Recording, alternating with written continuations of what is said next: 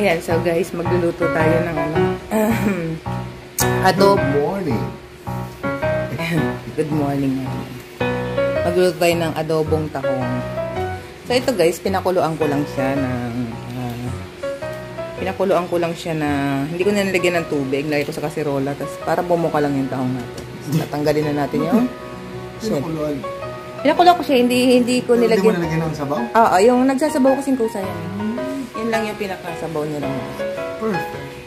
Di ba inugasan mo siya, tapos nilagay mo siya sa kaserola. Yun yung pinaka, niya yung mga tubig-tubig niya doon. Ayan, so Ayan yung pinagbalat. ayan, tatanggalin na ni Popsi yan sa mga sasyon. Pinatanggal na ako guys. Dami na. Yan lang ang problema dyan eh. Kahit ilang, yan parang 2 kilo na yung tahong. Pero ang unti lang yun. Pag naluto siya, parang isang platito lang. Masarap. Gusto naman da. Gusto ni Popsi yan. Gusto rin ng mga bata. Ganun yun o. Yun o. So, gawin natin. Walang mga sungot-sungot. No? Meron lang iba. Mangilan-ngilan na So, magiging ang ihahalo natin dyan. Para na namang typical na adobo lang din naman. Sibuyas, bawang, luya.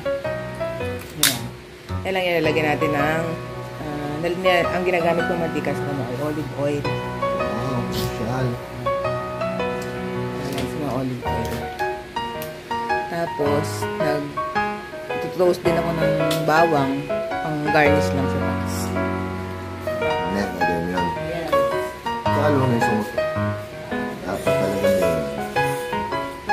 Yun. Natanggal siya, guys. Linis kamay ko ha, nagugas ako.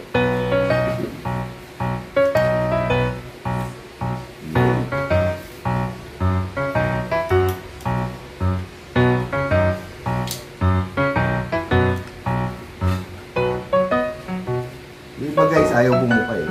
Suplado.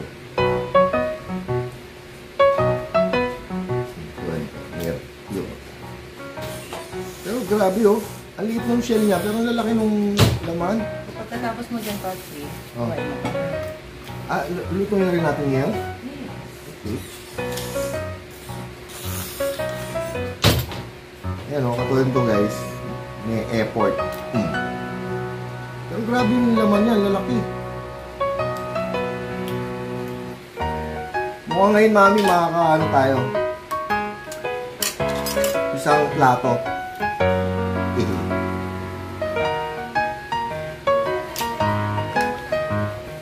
1 kilo. Kaya pala isang platito lang. Tapos, syempre, dun sa tahong, hindi mo rin naman meron talaga ng mga sira. So, pag yung may kakaibang amoy, hindi lang isama guys, para hindi masira dyan. Diba typical na amoy nito? Parang siya yung amoy dagat. Amoy yun. Tigas.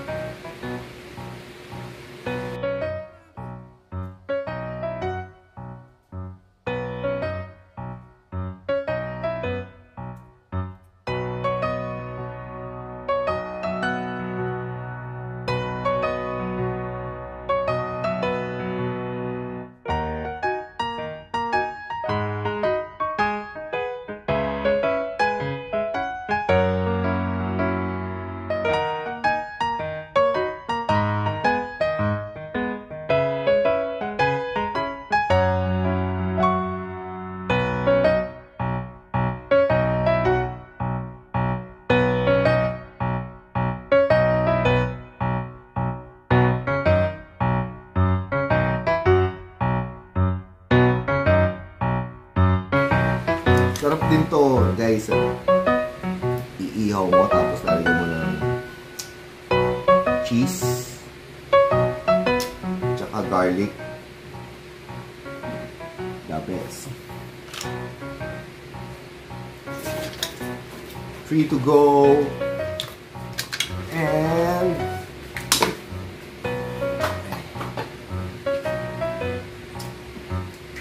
I'm done. Huh?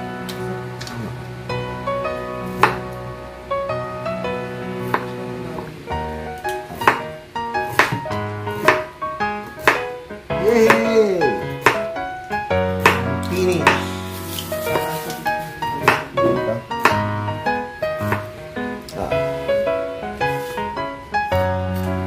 Yay! Dami. Injury si Ma'am si Injury. Ano to? Saan to?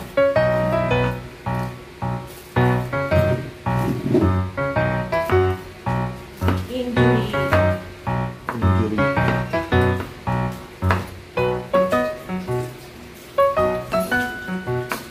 Injury ang Ma'am si.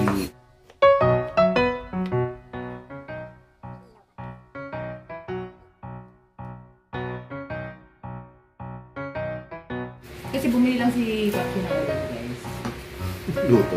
Lutong ulam. Nagkatama ka nga. Kasi grabe init talaga ako luto sa labas. Tapos injury pa ako. Halos ayaw ko naman mas sa lamig. Masakit ang ito. Ito, madali lang naman ito yung pickles. Pero guys,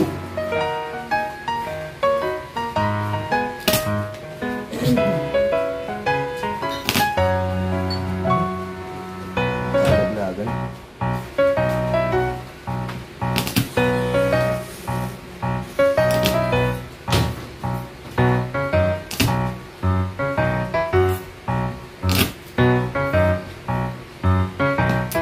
Pwedeng pumuwersa si Maushi dahil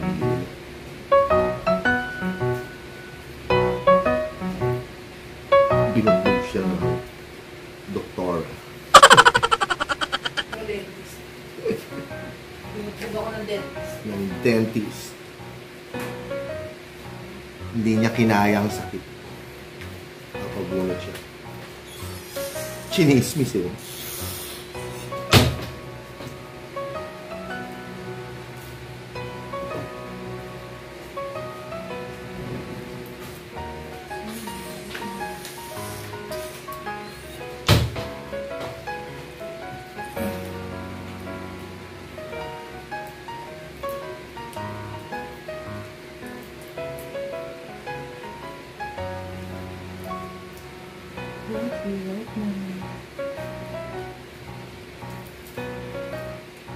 Tapos durugin ko lang ito. Kasi yung pinong durog. Pakabilis assistant. Yes, boss. Bilis. Yes, boss. Bagay, bagay. Ano siya na? Tao lang. Sensya na. Tao lang. Idol. Black Knight. Namadali na si Mami. Yan ah. Ano naman? Olive oil.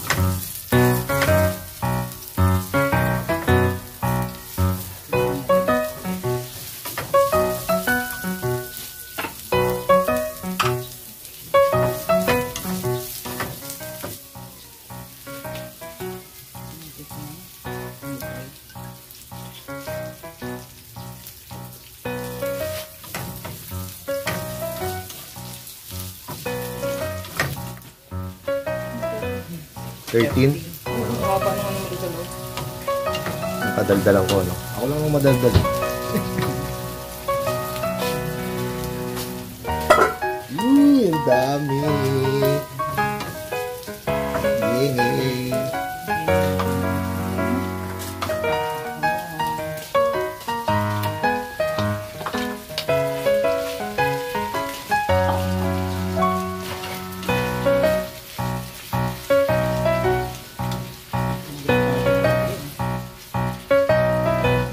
Overwhelmed ka sa Kasi po, Try ka natin? nilipat natin ito sa market. Hirap ito sa lisan.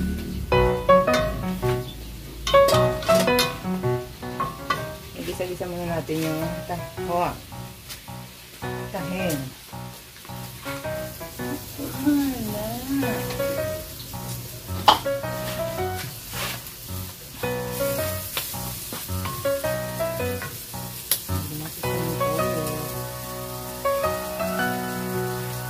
I-export ko lang kayo sa toyo kasi yung ano natin, yung tahong, maalat na yan eh. Nalagyan pa natin sa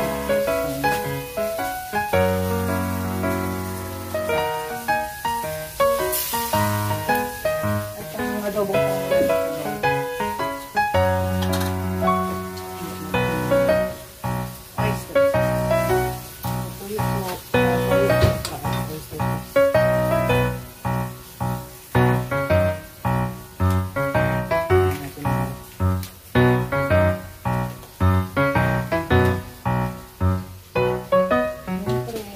Black pepper, ground black. Sarap maraming paminta. Okay.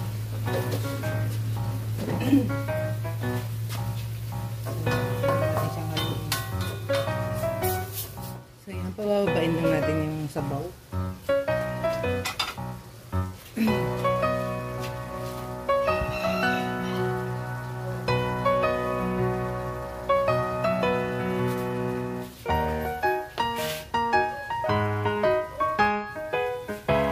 Ayan na guys, ayan na yung gusto natin yung consistency ng tahong. Ayan na, wala na siyang sabaw.